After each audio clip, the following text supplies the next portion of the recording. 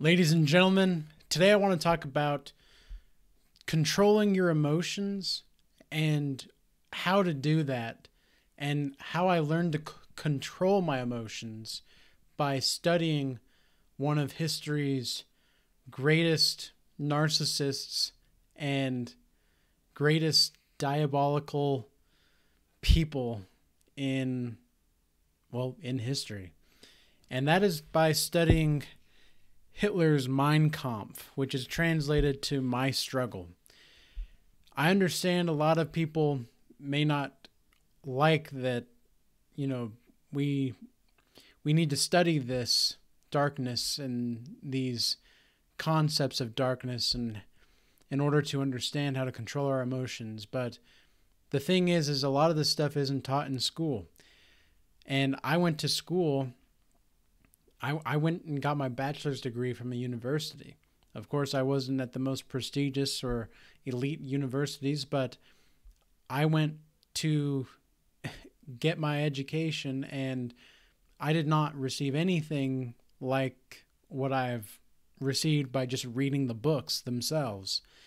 And so I thought that given the audience that I have and the kinds of issues that we're all healing, I think it would be best to understand how this darkness really plays out and really what goes on in the minds of these kinds of people that are very narcissistic. And I think the only way to do that is by looking at some of the worst. And so take this all with a grain of salt, and take this all with a understanding that this is for education. This is for understanding how these people play these games. And so first I want to start out with a quote here at the end of the book. It's talking about recognizing the strength of a country. And Hitler says, "To recognize the strength of a nation lies primarily not in its weapons, but in its will, and that, before foreign enemies are conquered, the enemy within must be annihilated. Otherwise, God help us if victory does not reward our arms on the very first day." So what he's saying here is that, this is very narcissistic, of course. You have to literally break the will of the other person before the fight even happens. You see even Mike Tyson talk about this in his fights. And I'm not saying Mike Tyson is a narcissist, but he was a pretty savage and brutal fighter, anybody that's seen his fights. And so before he even gets in there, like to the actual fight, he wants to make sure that he's already conquered the mind of his opponent. Now, of course, any good warrior or any good fighter knows this. And I think if you want to understand spirituality, try getting hit in the face and then still breathing, right? I don't know if anybody's been in a fight or anything like that. I'm not saying you need to get in a fight. This isn't a fight club. But I'm saying that to get hit and to stay breathing is a very spiritual experience. And if you don't believe me, then you obviously haven't been in a fight before. And so also, in regards to what Hitler is saying here, God help us if victory does not reward our arms on the very first day. And he's also, of course, speaking from a nationalistic perspective. A lot of people don't understand this, that Hitler he wasn't just about Nazis. He was very nationalist. Like, he wanted to rebuild the idea of the German strength that was completely deteriorated after World War I. And I don't think a lot of people understand studying war is so important to understanding who we are. Jordan Peterson once said that, read history like it's about you. And I thought that was just a brilliant way to put how we need to learn about these things, is because if you think that you in Auschwitz, if you were in Germany and you were a German and you were a Nazi, or you think that you wouldn't be a Nazi, you're probably wrong. That if you think that you're not going to be that, do you think, like, how realistic do you think it would be to be in that place where you're in extreme poverty? Think about the economic time of Germany in this period of, like, Mein Kampf was written in 1925 and Hitler finished it in prison, or at least he started writing it in prison. And he was very, I mean, this guy was a very angry person, right? And nobody, when you are completely deprived of your survival needs of food or shelter or water, your emotions go into overdrive. Like, you don't think about anything. You are just, you will do anything to get that sustenance, right? So you have to really think about, like, what it would have been like to live in Germany at this time. And to think that you wouldn't become a Nazi because, you know, maybe you're starving and the only way that you can become not, or the only way that you can be not starving and to feed your family is to become a Nazi member. You're likely going to take that deal if you don't know much else of what's going on in the world. There's not a lot, like, yeah, the technology is different at this time period as well, but, like, I mean, it was only like it was literally like 100 years ago, and technology has changed a lot, but it really isn't all too different. So keep that in mind as well. The second part that I want to read from this is from a section in a chapter called Propaganda and Organization. And so he's really talking about here just how to get people to be propagandized. And the way to do that is to, well, I'll just read what he says. He says, "The first task of propaganda is to win the people for subsequent organization. The first task of organization is to win men for the continuation of propaganda. The second task of propaganda is the disruption of the existing state of affairs and the permeation of the state of affairs with the new doctrine, while the second task of organization must be the struggle for power, thus to achieve the final success of the doctrine." So, this can be applied not just in a nation. Think about it from the individual to individual. Think about it from a lot of these people that are watching from a narcissist perspective. The narcissist wants to win and to get, think about propaganda in this case as narcissistic supply.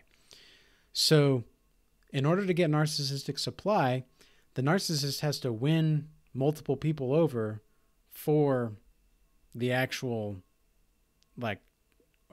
for the actual supply, right? And you do that by winning the continuation of the image that they're trying to project and they're trying to implant in you. The second task of narcissistic supply is the disruption of the existing state of affairs. So think about it this way. It's the disruption of your nervous system. It's the disruption of your understanding of reality. And then the permeation of the state of affairs with the new doctrine. The new doctrine in this case is making sure the narcissist is always right and can never be wrong. And you even challenging that should make you feel very guilty and shameful. And then the second task of the organization must also be in the struggle for power. Remember, the narcissist wants to control you. And the only way that they cannot is when you are able to control your own emotions. So thus, to achieve the final success of the doctrine is the struggle for power. So,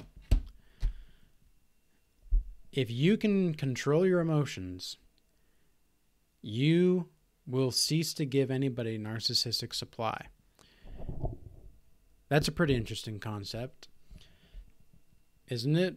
And it's a pretty encouraging one too. So, how do you control your emotions? Learn about what the narcissist is trying to do. Learn about the ways and the minds of how they operate.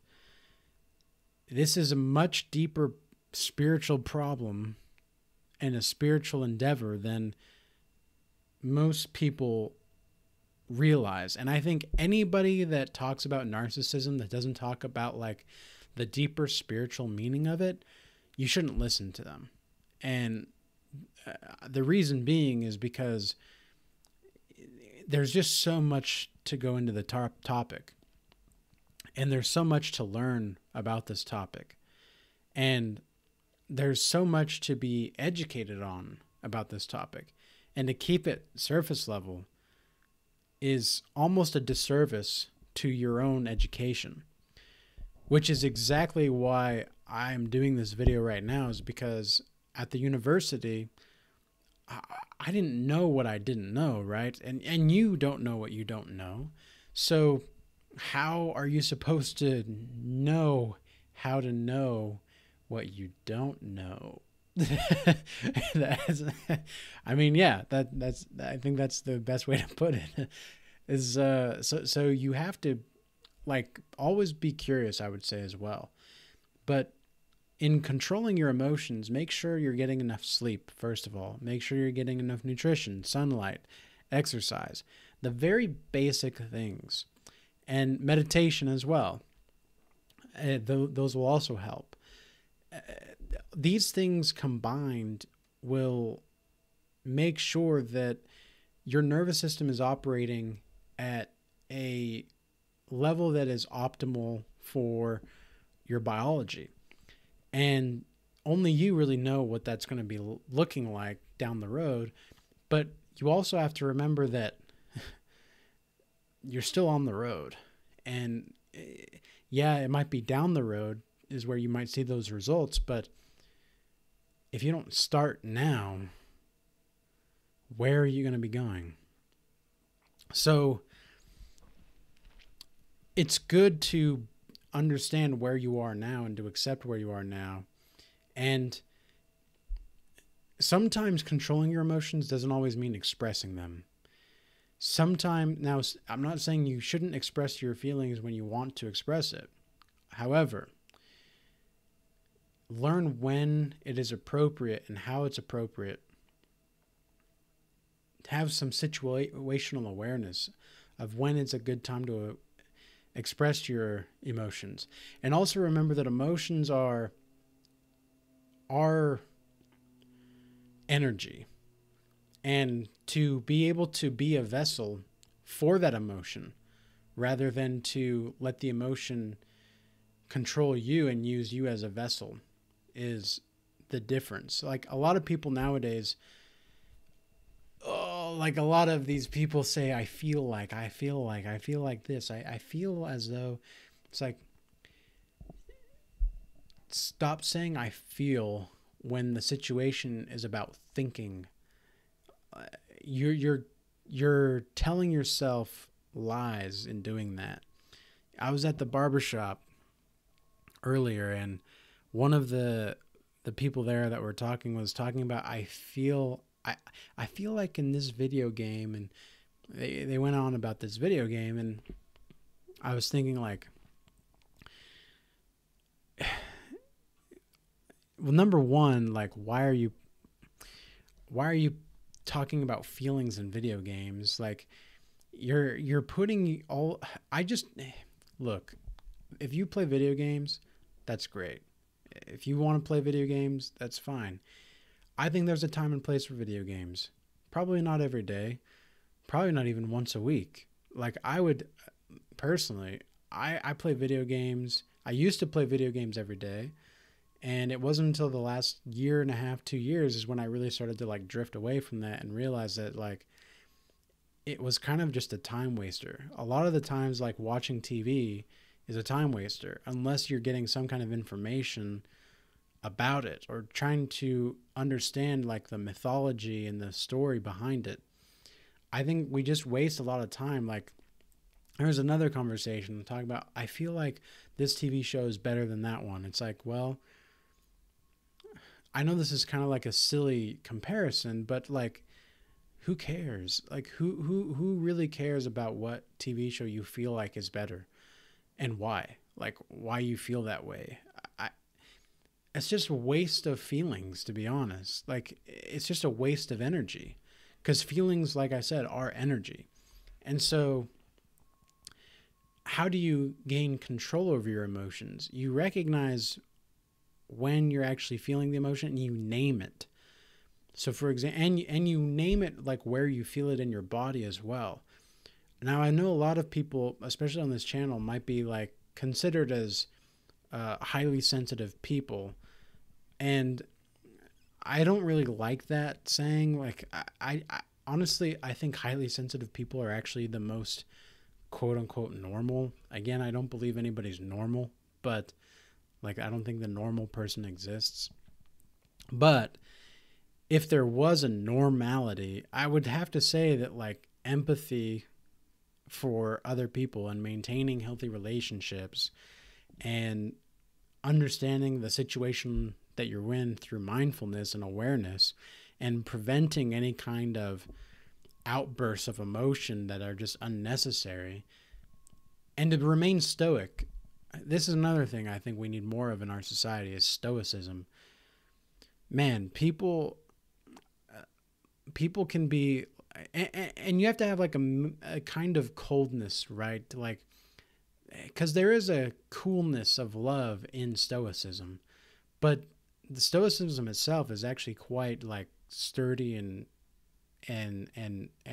hard as steel at times, because it's very rational. And it's hard for people to be rational, I understand. It took me a long time to get to this point of like being able to separate my feelings from my thoughts, because sometimes they can seem like they're a combination, but we as human beings have to learn when we're actually like letting our feelings control our body.